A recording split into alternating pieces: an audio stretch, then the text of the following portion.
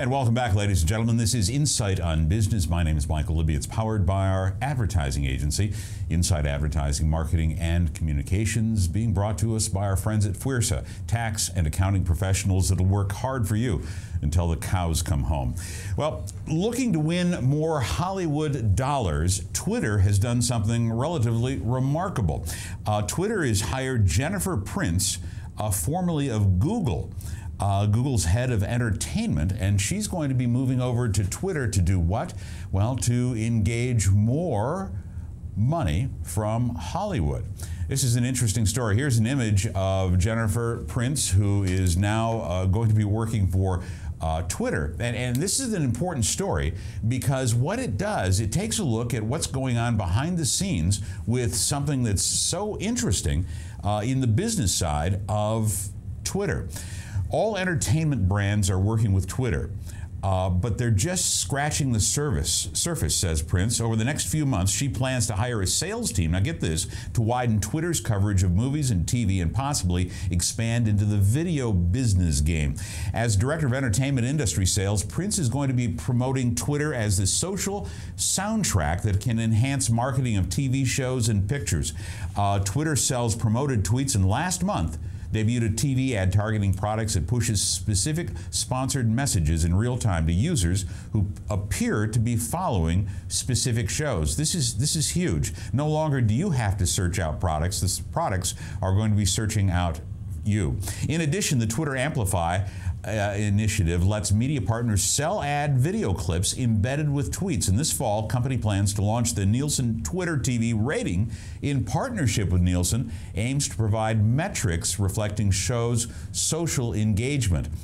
Now, hiring away a top exec from an even bigger tech titan, which it competes for ad dollars, is just the latest sign of what Twitter's hoping to do, and perhaps plan an IPO sometime next year. The company is on track to generate $950 million in global ad revenue in 2014.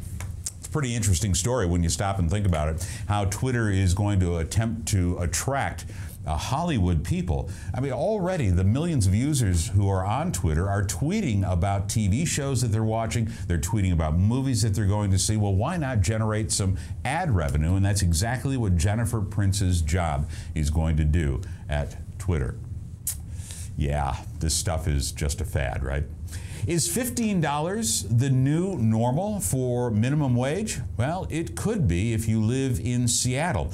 Here's what $15 looks like in your pocket. The state of Washington already has the nation's highest state minimum wage rate at $9.19 an hour.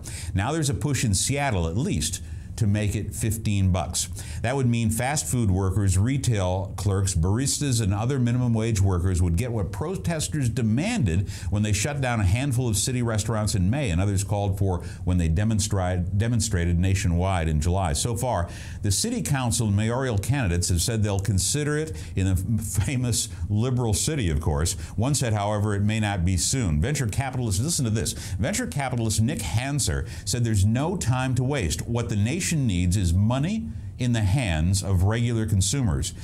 Quote, a higher minimum wage is a very simple and elegant solution to the death spiral of falling demand that's a signature feature of our economy. Some business advocates say a minimum wage hike will make it harder for companies in Seattle to survive. They cite Walmart, which has all but refused to accept a Washington, D.C. decision to raise the minimum wage to $12.50 an hour in big box stores. Now, a higher minimum wage estimate eliminates low-wage jobs because it's how small business cuts costs and ends up hurting the people it's supposed to benefit. Now, that according to the U.S. Chamber of Commerce. And get this, in Seattle at least, and this is a beautiful photograph of Seattle, and more than 15 million workers earn the national minimum wage, making about $15,080 a year. That's $50 below the federal poverty line for a family of two. San Francisco currently has the highest minimum wage of all workers at $10.50 an hour. Economists say that an increased minimum wage would improve the national economy because low-wage workers, get this, are more likely to spend the additional income on goods and services. Research also suggests a minimum wage increase to $15 only has a 4 to 5% effect on prices. So keep your eyes on what's going on in Seattle. When we come back, we've got some economic indicators that are coming out this week that could impact what's going on not only in the nation, but in your own backyard. A quick look at economic indicators when we come back. This is Insight on Business, the News Hour. My name is Michael Libby. Back with more right after this.